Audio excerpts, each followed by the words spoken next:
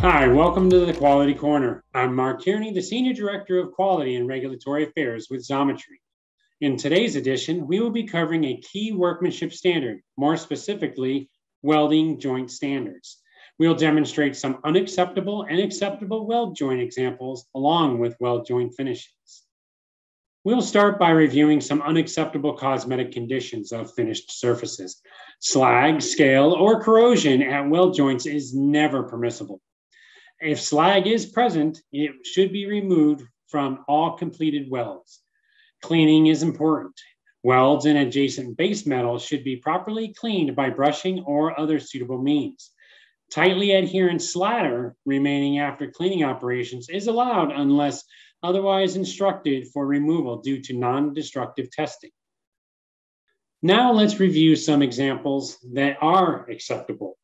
Xometry's standard for weld joints must include weld joints should be finished as specified within the weld symbol of the drawing. Welds without specified finish requirements shall be cleaned to remove slag or other surface contaminants. If required, weld joints should not be painted until welding has been completed and the weld is acceptable.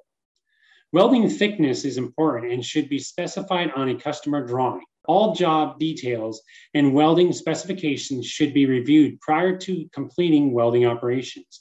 Workmanship of welded joints should also be reviewed, as it is not a science, it is an art.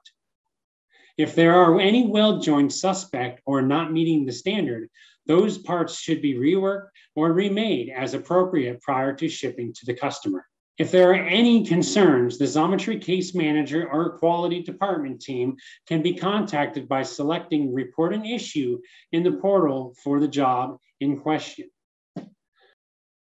Let's review some acceptable weld joints. In image 1, all slag has been effectively removed.